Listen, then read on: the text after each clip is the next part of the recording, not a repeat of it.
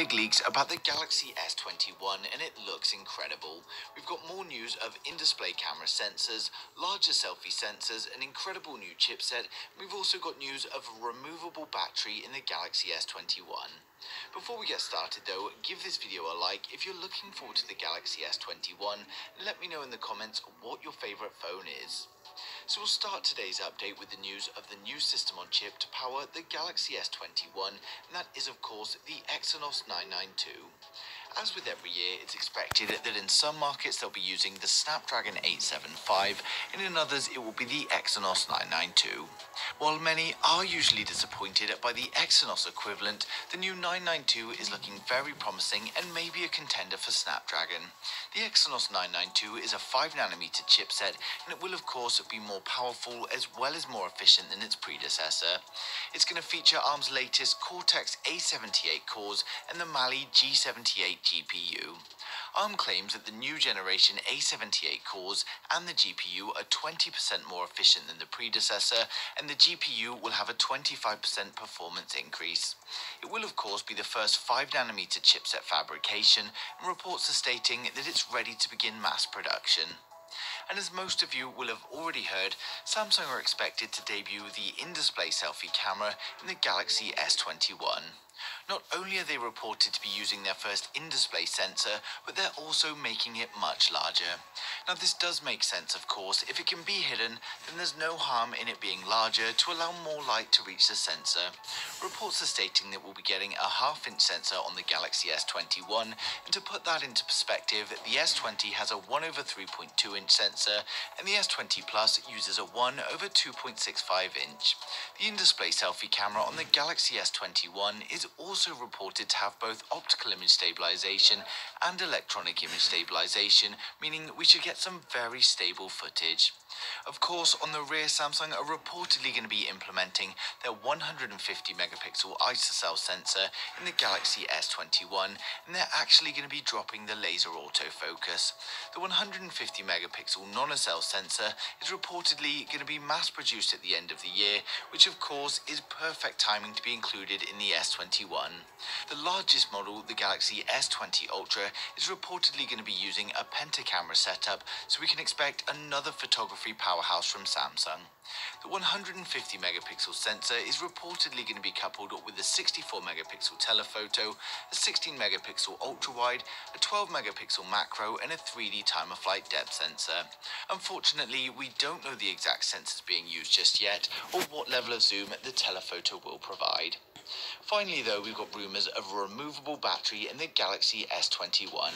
Now unfortunately here I've got good news and some bad. Yes, Samsung are working on removable batteries, but it seems it won't be for the Galaxy S21. Samsung have reportedly began producing a model that will have a removable battery, but it's for the entry-level A01E and not their flagships. Personally, I don't see it being something that is going to come back, as most people prefer the water resistance. Apart from that though, we've of course had a few other leaks on the Samsung Galaxy S21. For my regular viewers, you guys would have already seen this, so go ahead and skip to the next video. But if you're new here, then don't forget to hit subscribe and we'll get right into it. When it comes to the actual design of the Samsung Galaxy S21, the truth is it really doesn't matter too much right now. While there may be a design in mind and a prototype already out there at Samsung, it won't have been finalized just yet, so it could of course still change. We can however get information on hardware and specs that are unlikely to change. The first actual leak we have comes from well-known leaker Ice Universe, and he published a tweet last week to say that Samsung is considering an in-display camera sensor on the Samsung Galaxy S21. He advises that they're evaluating the feasibility of the technology, and if it's ready, then it will be in the Galaxy S21. Everyone has been very excited for this new technology, and it's always been expected that 2021 is going to be the year it's delivered. We can finally have a full screen display without motorized parts, and the only thing that people are worried about is the additional cost that it might bring. We've also got reports suggesting that this in-display selfie camera is going to be using a 1/2-inch selfie sensor with a 48 megapixel resolution. The Samsung Galaxy S21 will of course be using the new and improved next generation OLED display. We've had patents filed for curved displays with protruding buttons, and we've now got a new patent showcasing a very curved display. The patent was discovered by Let's Go Digital and it was rendered by concept creator. It shows a display that's not only curved at both edges, but it also has curves at the top and the bottom. While it does look similar to the new design from Huawei, it's actually very different, as Huawei's is just the glass and not the display itself. The patent is for the screen to curve on all edges, and it includes the rounded off corners. Now we know it is intended for a Galaxy, as it was listed as a Galaxy smartphone display, and it's also logged as that on the World Intellectual Property Office database.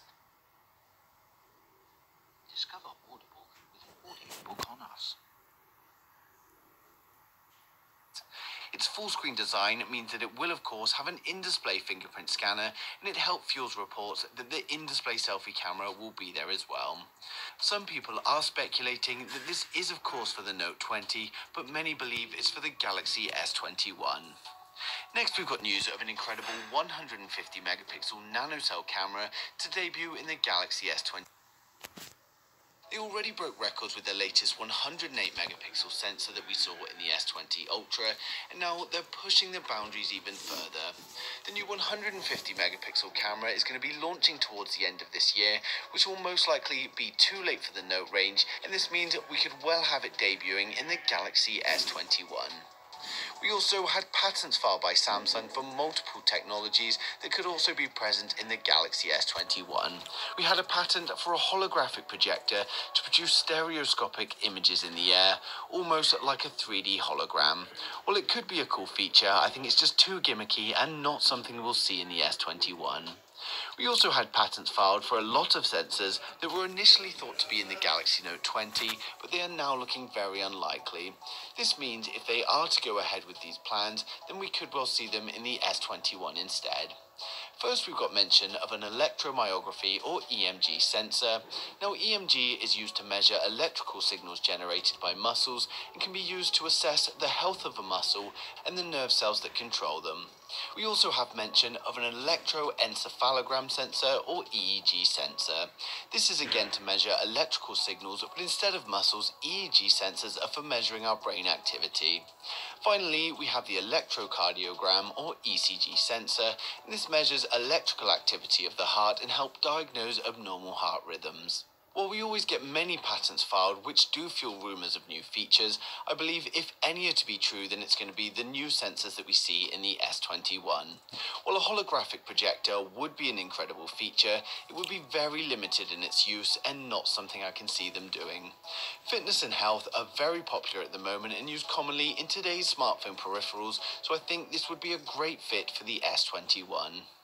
Now, of course, all of that is estimation and speculation from patents. Samsung file a lot of patents to protect their ideas, and it doesn't mean it's definitely going to be happening.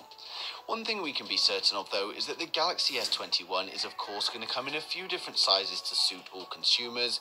It's going to have the latest Samsung display, along with the best hardware and cameras they can source at the time. Going by the current releases, we can expect them to stick with the rectangular-shaped camera module on the rear, and they're going to provide 3 to 6 cameras depending on variants. When it comes to the chipset, they'll of course be using the Snapdragon 875, which is a 5nm system on chip. It's going to provide better performance and efficiency over the current chipsets used, and unfortunately, as usual, this is only going to be for certain regions, including North America, and for most markets globally, we'll be getting the equivalent Exynos chip that doesn't actually perform as well.